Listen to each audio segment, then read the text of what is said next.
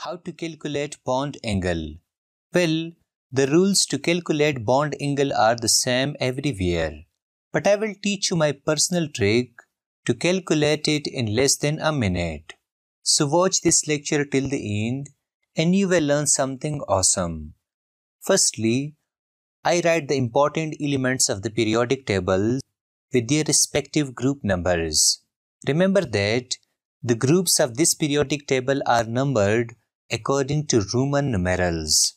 And we know that there are 8 groups present in it. Here, for the first 3 groups of the periodic table, I write 1, 2, 3. For the 7th, 6th, 5th and 4th group, I write 8 minus 7 is equal to 1, 8 minus 6 is equal to 2, 8 minus 5 is equal to 3, and 8 minus 4 is equal to 4. So these number represents the valency of each group. Now I will use my personal 2 formulae to calculate the bond angle. The first one is lone pair on a central atom is equal to group number of central atom minus valency of surrounding atoms. The second one is hybridization is equal to lone pair plus number of surrounding atoms. Now the first rule is if hybridization is sp, the angle will be 180 degree. If hybridization is sp2, the angle will be 120 degree. If hybridization is sp3, the angle will be 109.5 degree. Now consider these two compounds and find that which has high bond angle.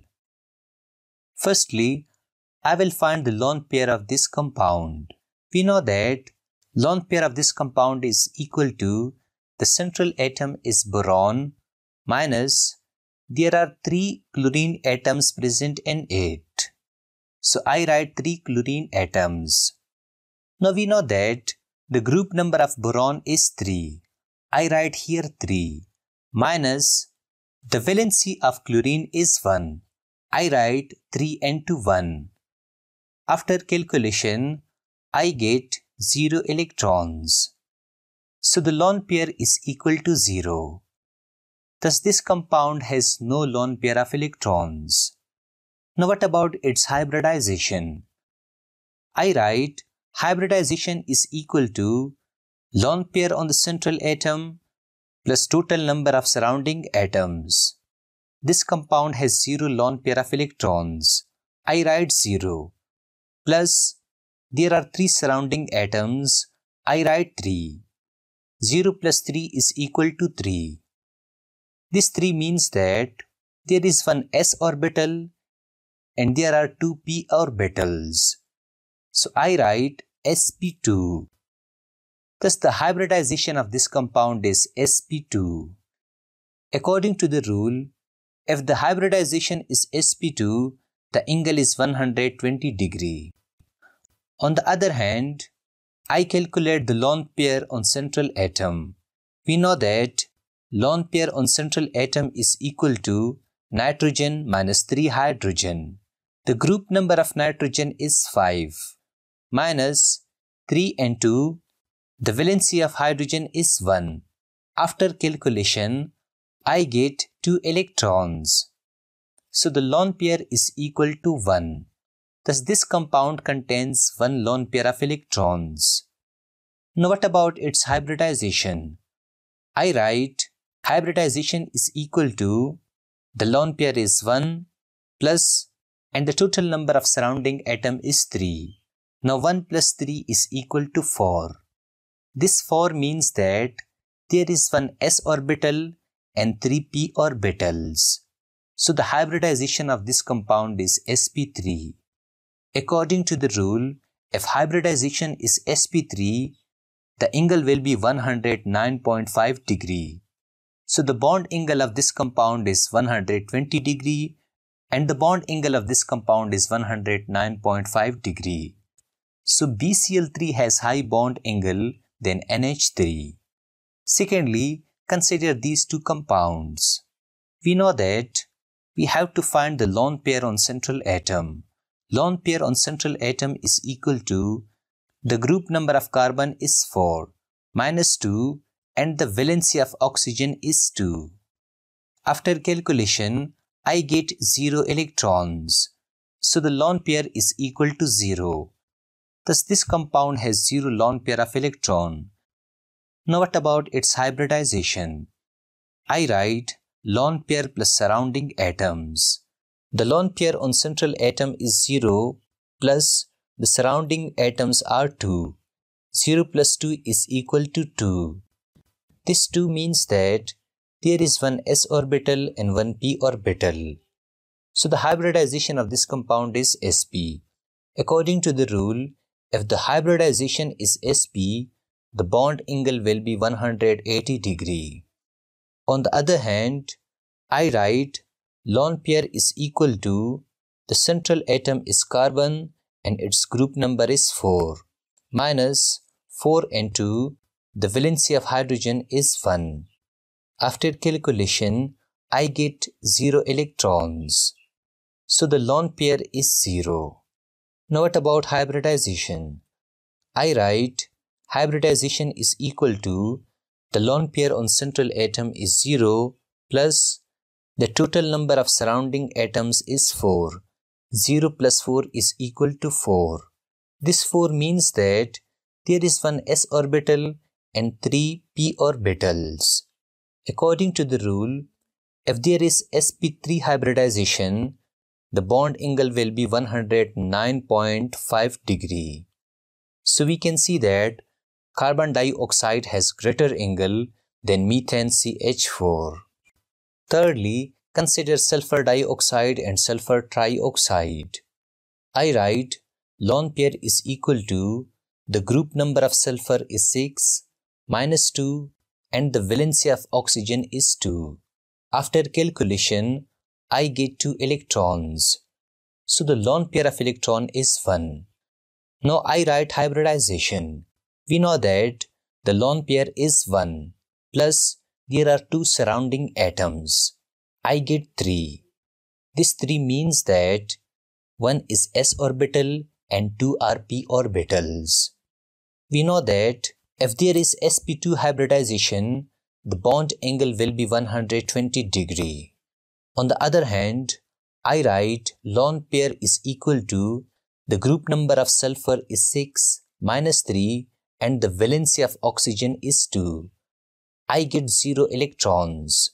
So the lone pair is 0. For hybridization, I write 0 because the lone pair is 0 plus the surrounding atoms are 3. I get 3. This 3 means that 1 is s orbital and 2 are p orbitals. We know that if hybridization is sp2, the bond angle will be 120 degree. Now here, the hybridization is same. I mean, sulfur dioxide and sulfur trioxide both have the same angle, which is 120 degree. In such cases, if the hybridization is same, we look at the lone pair of electrons. Let me repeat it. In such cases, if the hybridization is the same, we look at the lone pair of electrons.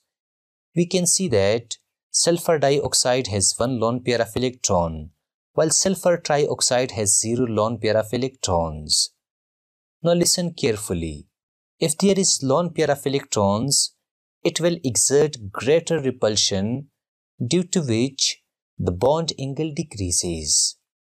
For example, in sulfur dioxide, there is lone pair of electrons. It exerts greater repulsion force and bond angle decreases. So the second rule is, if there is lone pair of electron, bond angle will decrease. Sulfur dioxide has lone pair of electron, so it has smaller bond angle.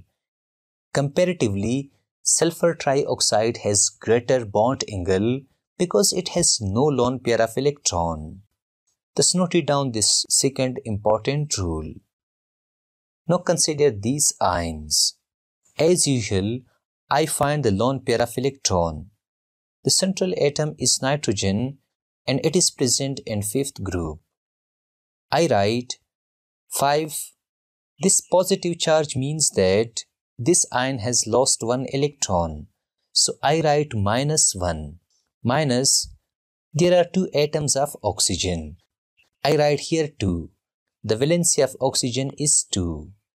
After calculation, I get 0 electrons.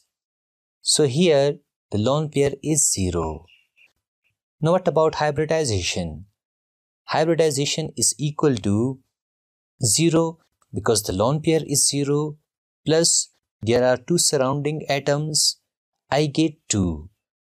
This 2 means that there is one s orbital and one p orbital. We know that if there is sp hybridization, the bond angle will be 180 degree. Now in case of this ion, I write lone pair is equal to the central atom is nitrogen and it is present in fifth group. This negative means that this ion has gained one electron. So I write here +1 minus there are 2 oxygen atoms and we know that the valency of oxygen is 2. After calculation, I get 2 electrons. So there is one lone pair of electrons present in this ion. Now what about hybridization? I write there is one lone pair plus there are 2 surrounding atoms. I get 3. This 3 means that there is one s orbital and 2 p orbitals.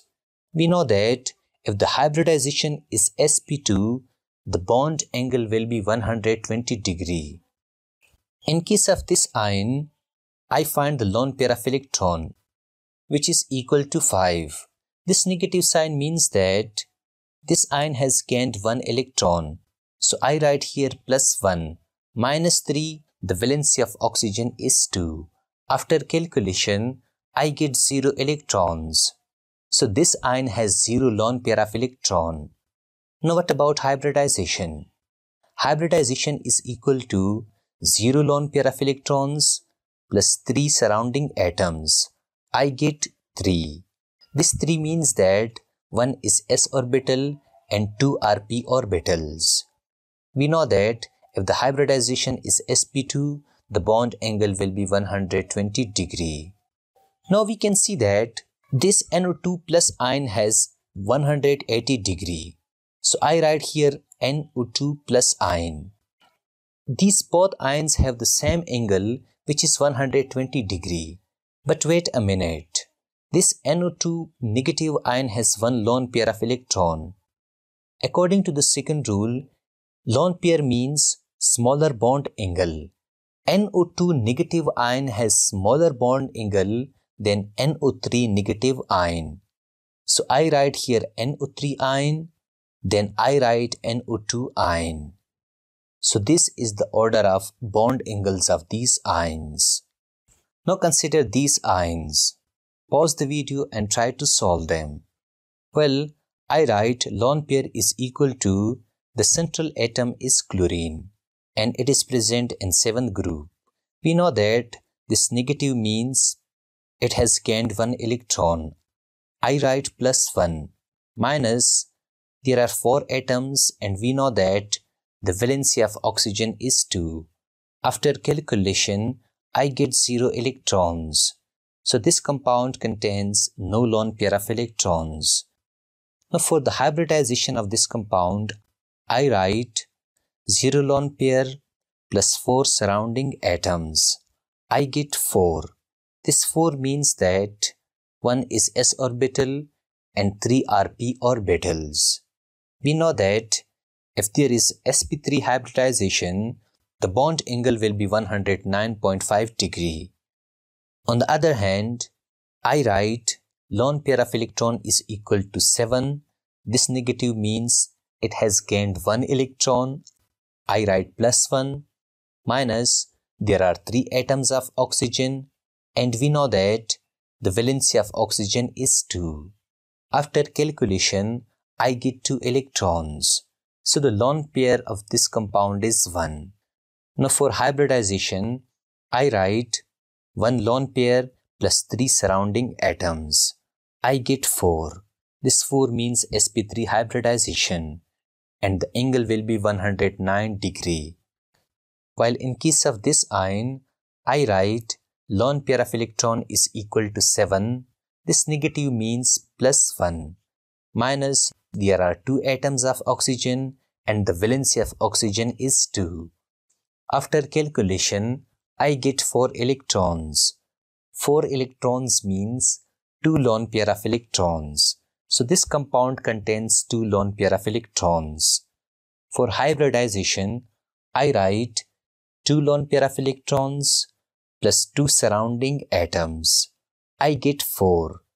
4 means sp3 hybridization and the angle will be 109.5 degree. We can see that all these 3 ions have the same angle, which is 109.5 degree. According to the second rule, this ion contains 0 lone pair of electron and this ion contains 1 lone pair of electron and this ion contains 2 lone pair of electrons. We know that the greater the number of lone pair of electrons, the smaller will be the angle. So I write this ion because it has 0 lone pair of electron. Then I write this ion because it has 1 lone pair of electron. And then I write this ion because it has 2 lone pair of electrons. So this is the order of bond angles of these ions. Now consider BF3 and BCl3. As usual, I find the lone pair of electrons. The central atom is boron and it is present in third group. I write 3 minus. There are 3 surrounding atoms. The valency of fluorine is 1. After calculation, I get 0 electrons. So this compound contains 0 lone pair of electrons. Now for hybridization, I write 0 lone pair of electron plus 3 surrounding atoms. I get 3. 3 means sp2 hybridization and the angle will be 120 degree. For BCl3, I write lone pair of electron is equal to, the group number is 3 minus 3 and 2, 1 because the valency of chlorine is 1. I get 0 electrons. So this compound contains 0 lone pair of electrons or no lone pair of electrons. Now for hybridization, I write 0 lone pair of electrons plus 3 surrounding atoms. I get 3. 3 means sp2 hybridization and the angle is 120 degree. Now listen carefully. Here the hybridization is same. I mean sp2 hybridization, 120 angle and 120 angle. Secondly, the lone pair is also the same. I mean this compound contains no lone pair of electrons and this compound also contains no lone pair of electrons. Remember that in such cases, we will introduce the third rule. According to the third rule, if the central atom is the same and the surrounding atoms are different, then we will decide the bond angle according to the surrounding atoms. For example, if the surrounding atoms are different, then we will look at the electronegativity difference. If the surrounding atom is highly electronegative, then the bond angle will be smaller. Let me repeat it. If the surrounding atoms are highly electronegative, then the bond angle will be smaller. For example, here the central atom is boron, so I cancel it. Now the fight is between fluorine and chlorine. We know that fluorine is highly electronegative, while chlorine is less electronegative. According to the rule, if the surrounding atom is highly electronegative, then the bond angle will be smaller. So chlorine wins the fight of bond angle. Thus BCl3 has higher bond angle than BF3. Now consider these compounds. Pause the video and try to solve them. Well, the lone pair of this compound is equal to, the central atom is oxygen. I write 6 minus 2 into 1.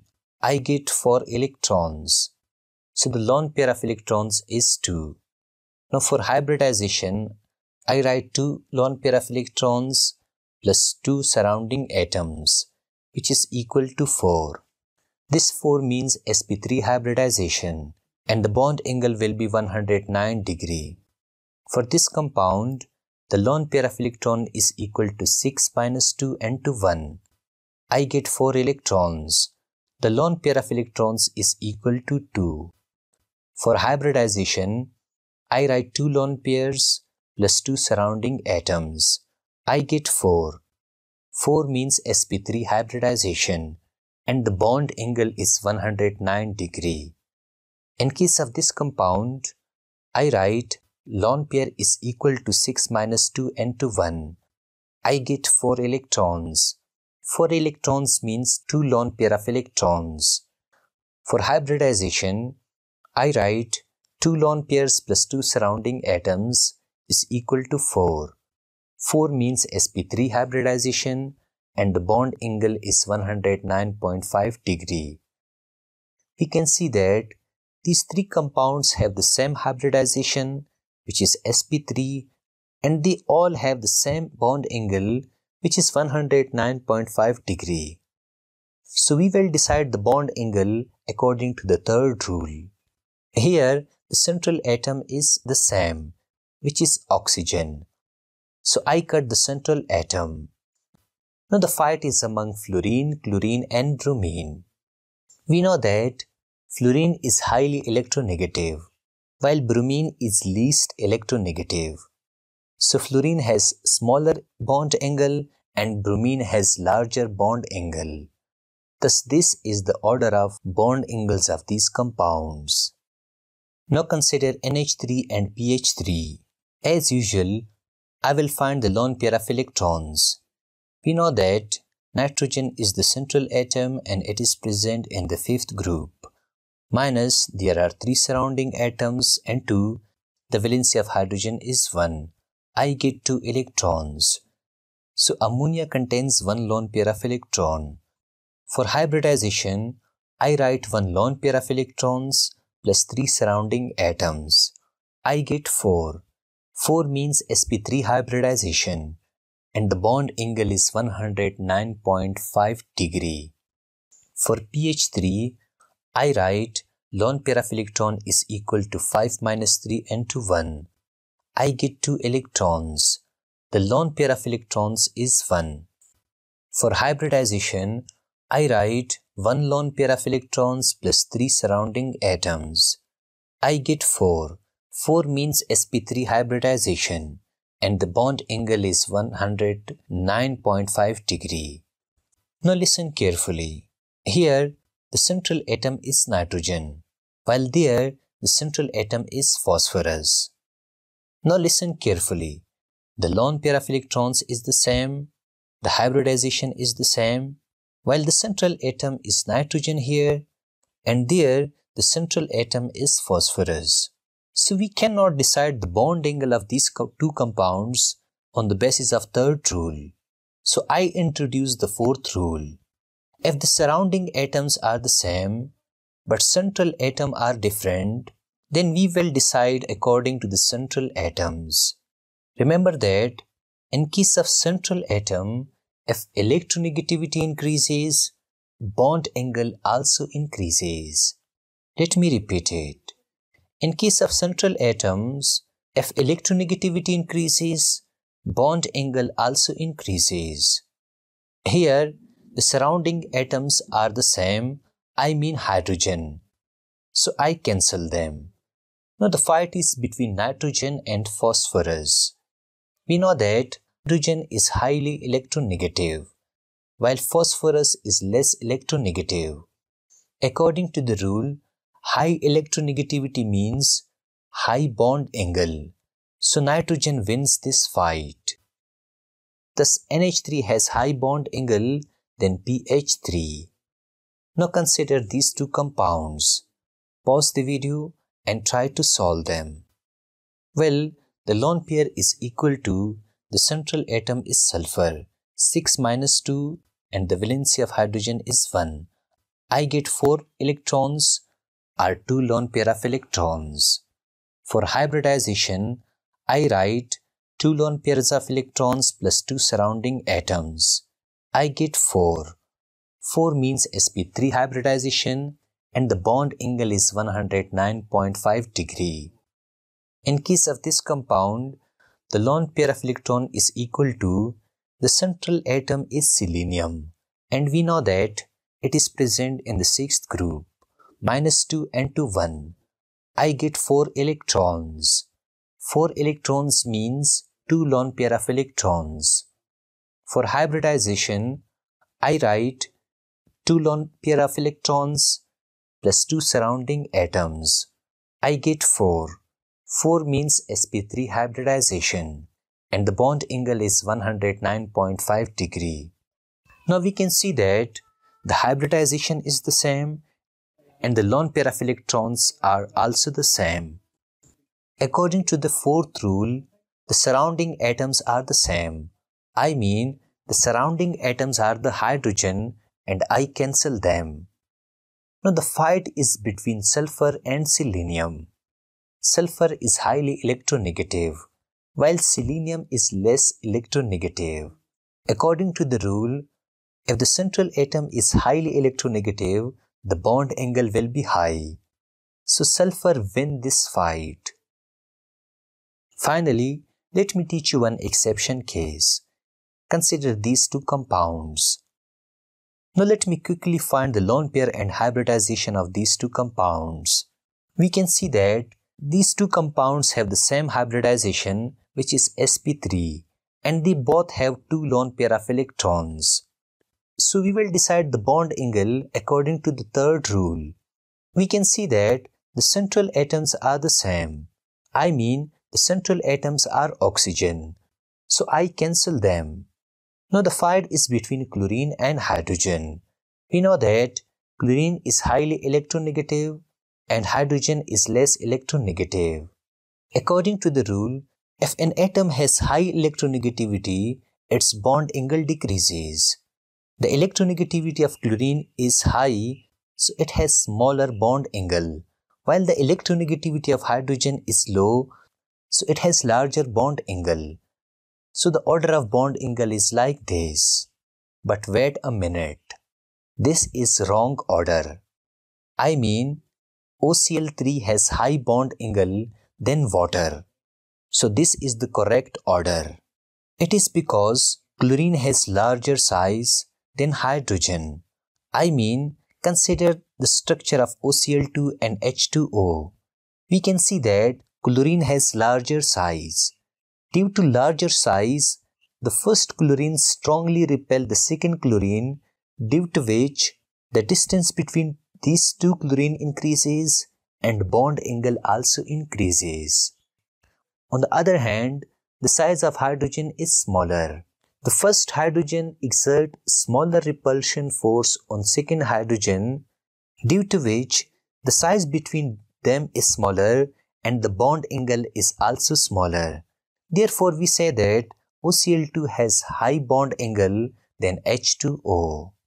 Thus, using this simple trick, we can easily calculate the bond angle of any compound.